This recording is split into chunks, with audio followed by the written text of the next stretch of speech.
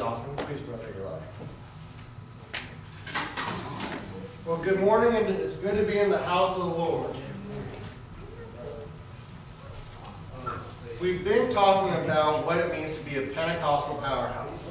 And I know I reiterate it every week, but you have this person who goes to the gym, he works out, he gets buff and tough, but it doesn't happen overnight. It takes effort, it takes work, it takes consistency. Constantly going through the same old routine, day in, day out, maybe week in, week out, focusing on different areas. But the point of the matter is, if he wants to become strong and tough, if he wants to become buff, he's got to keep at it. You don't turn into jello, into all muscle overnight. It takes work. The same is true when it comes to becoming a Pentecostal powerhouse. If we want to become mighty in the things of God, it's going to come only when we are exercising in the spiritual things. If we want to learn how to pray, there's only one way to learn how to pray, and that is to pray. If you want to become mighty in prayer, there's only one way to become mighty in prayer, and that is to do it day in and day out.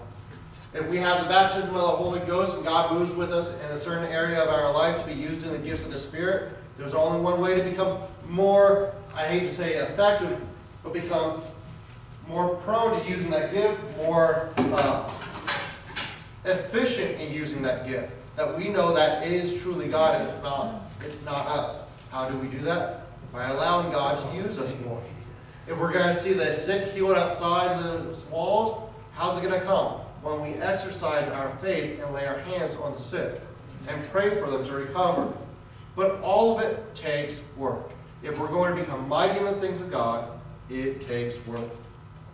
And we began looking at how we become mighty in God. We looked at faith, and when we looked at faith, we saw that it is necessary in every area of our life. And what is the enemy of faith? Doubt. And how do we know that it's the enemy of doubt? Well, we can go back to when Jesus came out of the wilderness, that famous example that we love to use about casting out demons. Now, some kind don't come out by prayer and fasting. And while that is true, before Jesus even gave them that information, he said that this didn't come out because you doubted. So doubt is the enemy of faith. From faith, we branch out into prayer. And if we really want to see God move in an area and become mighty in spiritual things, then we have to couple it with fasting. Once we do that, now we're starting to talk about the armor of God. And why is armor necessary? It protects us. We talked about that soldier last week. Why doesn't he go into battle with just a shield? Why does he put everything on? Because he wants to protect himself. He wants to protect the vital organs. Just because he has a shield doesn't mean that an arrow can't penetrate, doesn't mean that someone can't kill him through either a shot in the lungs, heart, liver, so forth. And when we looked at the Word of God, how much armor does God command us to put on?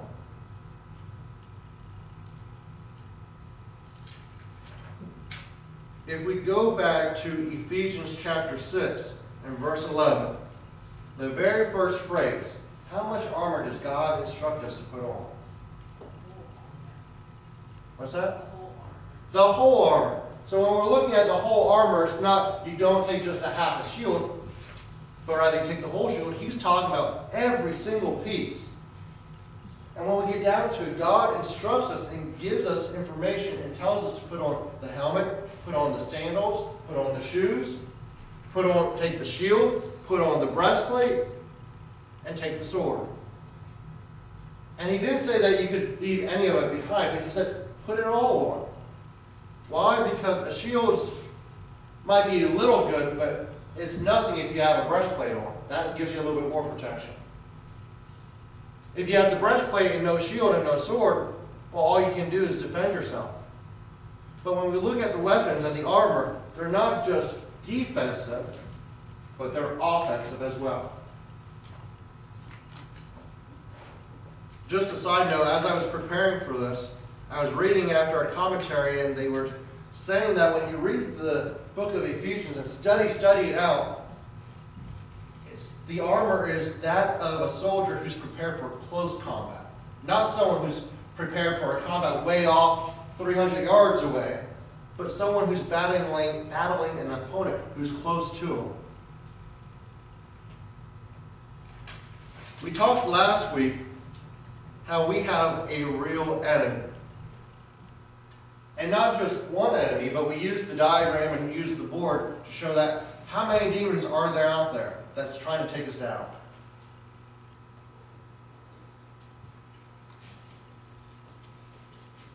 There was no number given, because there are countless. All we know is it was a third of heaven at the time, Lucifer drew. But when we start counting demons and narrowing it down and trying to come up with a number, the whole point of the diagram is to show that we're surrounded on all sides. There are millions and millions of demons. There are familiar demons. But it's not just the devil working alone. He has many minions, and they're all out to get us. And what does John chapter 10 and 10 state? That is their purpose. John 10:10.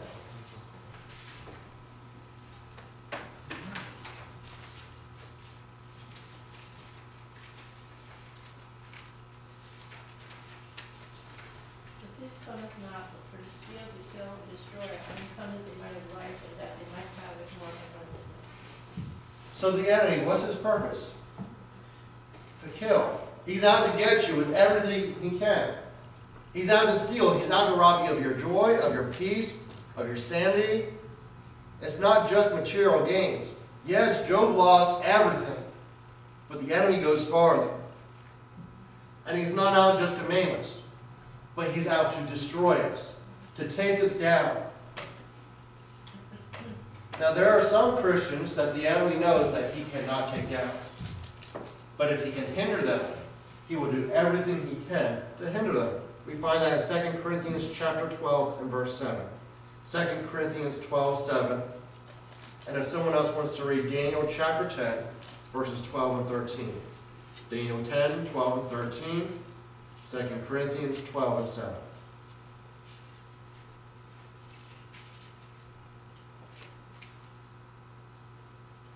Lest I should be exalted above measure through the abundance of the revelations, there is given to me a thorn in the flesh, the messenger of Satan that puffeth me, lest I should be exalted above measure.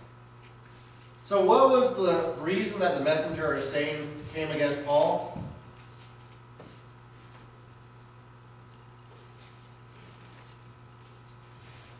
Tells us right in that verse. What was he trying to do?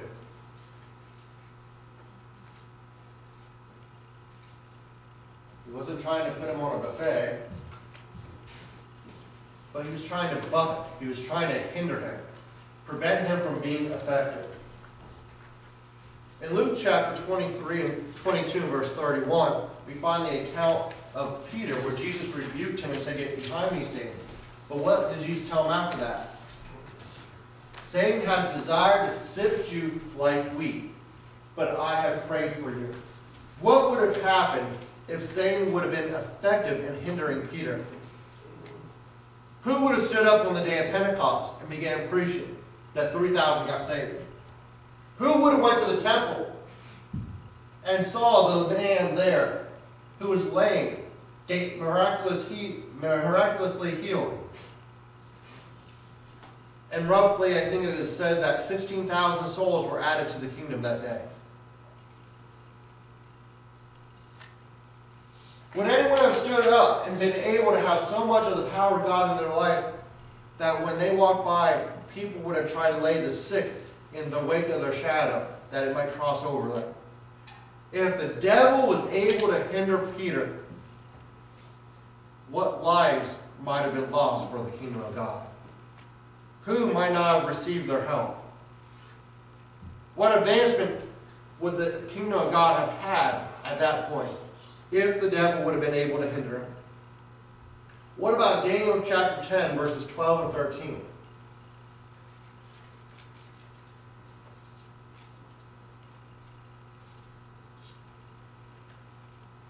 Then said he unto me, Fear not, Daniel, for from the first day that thou didst set thy heart to understand, and to chasten thyself before thy God, before thy God, thy word. Word, and I am come for thy word. But the prince of the kingdom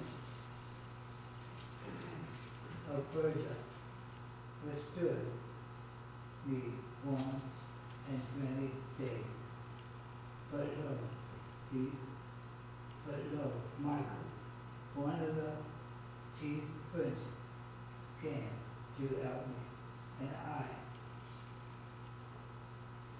I remained there with the king of Persia. I think that's it. So we have Daniel. He's been praying and fasting for how many days? 21 days.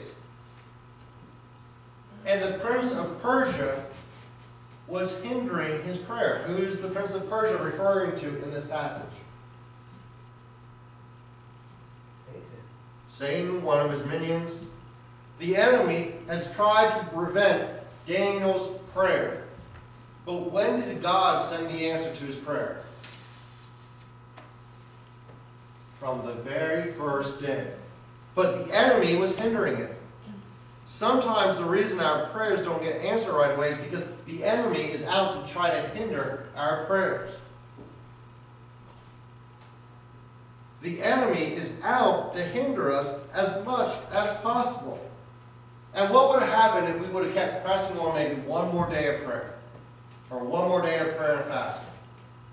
You know, the enemy is out. If he can't kill, destroy us, he'll hinder us in every way possible. Whether it be a demon sent to come against us in our times of weakness, whether it's an enemy that's constantly there persisting and nagging us, or maybe it's an enemy that's been sent to hinder our prayers, to discourage us and think that God's not really listening.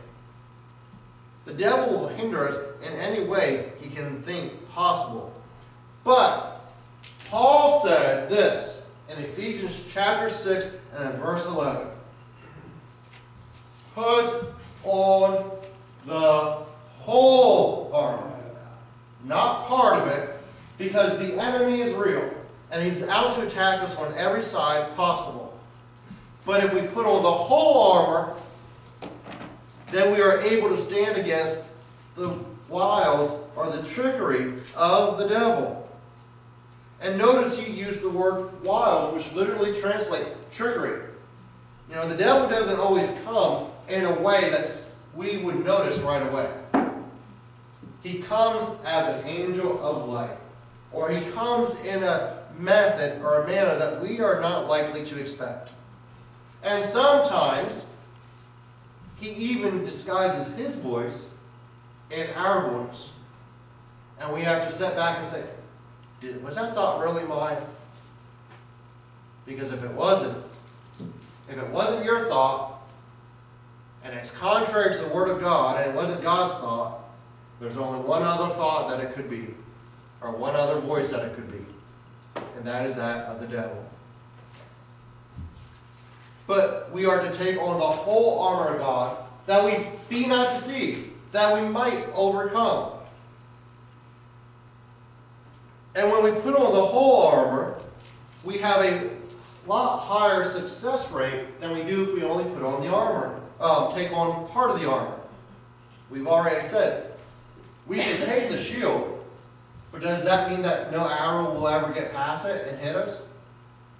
We can take only the helmet, but what good is the helmet if we don't have the breastplate on or a shield to prevent the attack? Or if the enemy is in close quarters, are we going to have the shield up, the breastplate on, the helmet on, and maybe the shoes, and we're planted there? But what good is defensive weapon if we don't have an offensive weapon? Or what good is the shield if we don't use it offensively? We can have the armor, but Paul said put on the whole armor of God, not that we may just stand against the wiles of the enemy, but that we might overcome. A soldier doesn't take on his armor just to withstand the heat of the battle. He puts on the armor that he can become victorious, that he may win.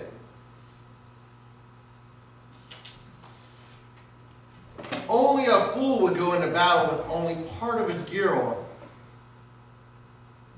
If we do not want to fall into the traps of the devil, then we must put on the entire armor, and I cannot stress that enough. And we saw last week that we don't put on just the armor to defend ourselves against one enemy, because we have many enemies. Just because we don't see them, don't mean that they're not around us. Just because we don't see them, doesn't mean that they're not trying to take us down or working behind the scenes. Just because we don't see them, doesn't mean that they're not trying to plant thoughts of doubt or fear into our minds. Just because we don't see them, doesn't mean that they're working on brother so-and-so or sister so-and-so to come against us. We are to put on the whole armor of God, that we can stand against all the trickeries of the devil. And sometimes we'll be attacked on all sides. That's not something that we like to hear, but that's the truth of the matter. When you're in a battle, you're not just facing one opponent one-on-one and it's fair game. But everybody else is coming around to try to kill you as well. Ask any soldier who's ever gone to war. Your enemy can be all around you at any time. It doesn't matter. But the goal is to become victorious. And the enemy that we're fighting is not visible to the naked eye, because their bodies are spirit. Would someone please read Ephesians chapter 6 and verse 12? Once again, Ephesians 6 and 12. And also 1 Corinthians 15 and verse 40. 1 Corinthians 15 and verse 40. We wrestle not against flesh and blood, but against the principalities and its powers of the world, against powers against the rulers of the darkness of this world, against spiritual wickedness in high places. Before you read 1 Corinthians chapter 15, what does the first phrase within that verse state? For we wrestle not. Against flesh and blood. You're not wrestling with me. You're not wrestling with sister so-and-so or brother so-and-so. The devil is going to come to you in a visible form more than likely. He's not seen. For we wrestle not against flesh and blood. We wrestle not against that which is tangible. What about 1 Corinthians 15 and verse 40?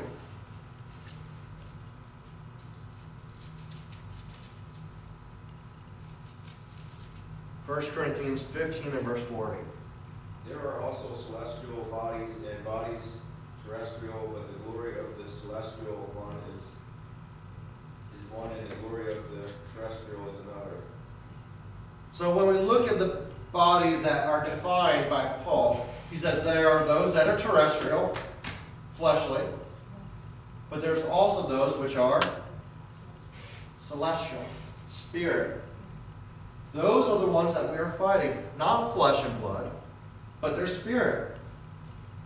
I've heard many, many preachers over the years preach about when God left the spirit world and Jesus came in the flesh.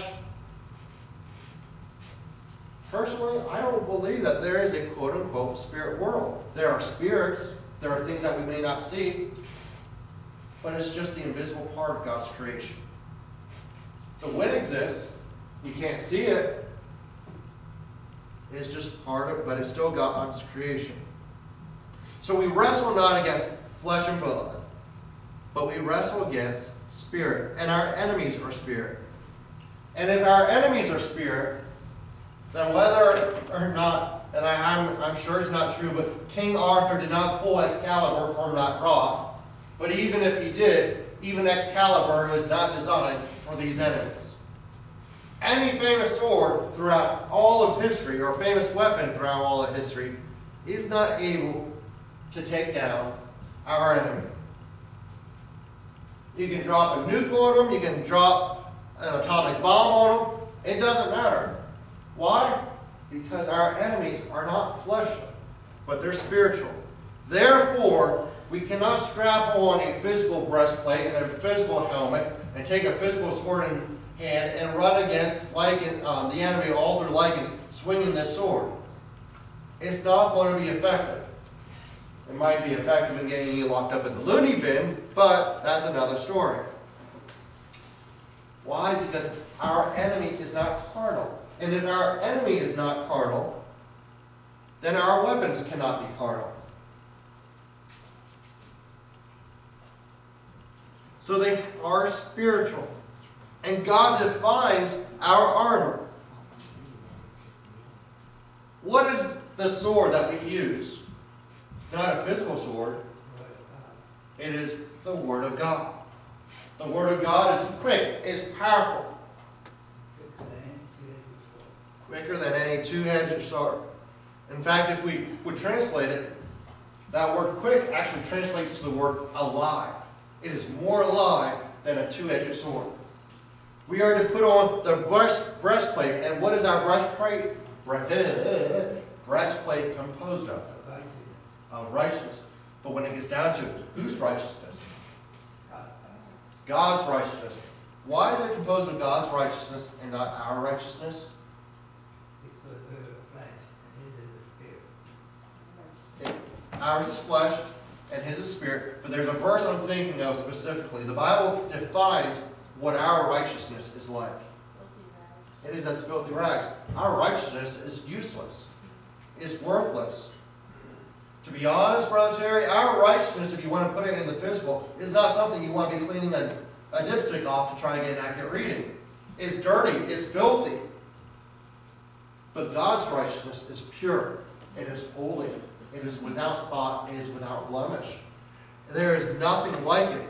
It is the cleanest thing in the entire universe because it is God's righteousness. And then we take our shield, and our shield is composed of what? Faith. And if our shield is composed of faith, then our shield is determined by how much faith we have. Some people have faith in some areas, and some people have more faith in the same area than others. But how much faith do we have in God?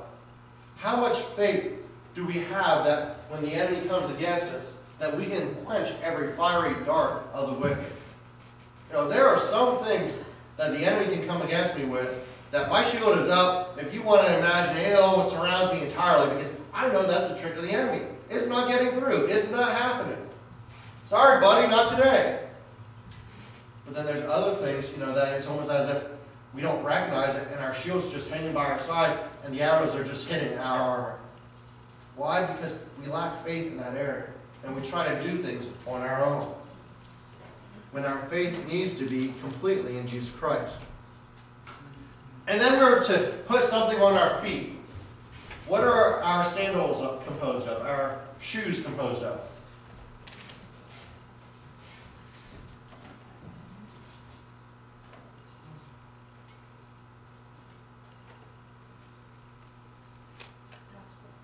The gospel message of Jesus Christ. And when we are firmly planted in the gospel of Jesus Christ, we are unmovable. And we'll talk about each one of these pieces a little bit more detail later, but those shoes that the soldier went into combat with, they weren't running shoes, they weren't tennis shoes, but rather they were more like cleats. They had nails in the bottom, so when the enemy came against them, they could plant them in the ground and remain unmovable. It gave them more strength, more sturdiness, more grip, more bite. And when we are firmly planted in the gospel of Jesus Christ, when we strap on those shoes, we are immovable. You know, the world's going to come against us with every wave of doctrine. And they may not always be laying out, you must bow down and worship the devil. But they are little subtleties. Like the prosperity gospel. Blab and grab. Pray for the Mercedes and you'll have a Mercedes. Send me $1,000 and God will bless you with 10,000. Those are false gospels. That is not the gospel of Jesus Christ. That is not something that we can stand firmly on. But the shoes are designed that when we have the full gospel message, when we have the true gospel message, we can remain uncertain. You have any idea how many times at work I've been told that I'm not allowed to, quote unquote, spread my religion? I didn't even say a word. I didn't say a word, and I got pulled off to the side several times. Not lately, but within the years past. I could have let them persuade me. I could have let me, well, I got to push this down a little bit. Or I can stand fast in the gospel of Jesus Christ. Because when tough times come, they're going to see who is in control. It is truly God. And it's not just that. We've seen that in the Bible. What happened with the lame man at the gate? Beautiful. They saw him rejoicing in the temple. And what did the leaders do when they arrested John and Peter? They said, we can't deny what happened here. This was truly God, but we can threaten him. When we allow men to threaten us, we weaken the gospel of Jesus Christ in our life. But we need to stand fast and stand firm. And arm our feet with the true gospel message. And let it not be diluted or perverted in any way. For a man or woman who truly has the gospel of Jesus Christ, they can't be persuaded. When they are set in the Word of God, when it is set in their mind, they cannot be persuaded. Man may come against you and threaten this physical body. And they can beat you and they can torture you. But they can never take from you what is up in here. From there on, we have our helmet. And our head is protected with what? By salvation. Our experience with God. The fact that our sins are washed away. And there's one piece that ties it all together. And that is the belt. We are to gird our loins. And what is that belt composed of? It is composed of truth. And I don't know if we'll get there today, but when you know the truth, you shall know the truth, and the truth shall set you free. The truth is what holds everything together. When we look at this world, how many quote-unquote truths are there in this world? Depends on who you talk to. There are many truths. The scientists will tell you this, because to them, truth is the fact that the earth is billions and billions and billions of years. But when we study the Word of God, truth is that it's only about 6,000. Man will tell you that this is truth, or that science is truth, and it could never be wrong. No matter how many times they go back and forth and they have to provide this test and that test, and this test is proven wrong, but that is truth. We can go to the Supreme Court Justice, Supreme Court, and they are the ones that determine the quote-unquote truth of the law of the land. And I think it was Sandra Day O'Connor. She had a test for everything. And this case would come up, and she'd come up with a test, and this was the way that it had to be. But then they come up with a similar situation regarding the same topic. She did another test, and it went the other way. Her tests weren't accurate. Truth to man is relative. But when it is founded on the Word of God, truth is unchangeable. For years and years and years, if you go back to 1492, or even let's say 1487, what was the truth concerning the world back then? It was flat. Columbus, don't you go too far that way because you're going to fall off the face of the earth. It is known. It is truth. If they would have read Isaiah, they would have known the truth concerning the shape of the earth. That it was round. What do we know is the truth today concerning the shape of the earth? That it's round. You go out and tell somebody on the street that the earth is flat, they're going to tell you that you're nuts. If you would be back in 1490, you would have fit in with the crowd because the earth was flat and that was the truth. That was all there was to it. In man's eyes, truth is relative. It changes. And why? Because man is the one who determines what truth is.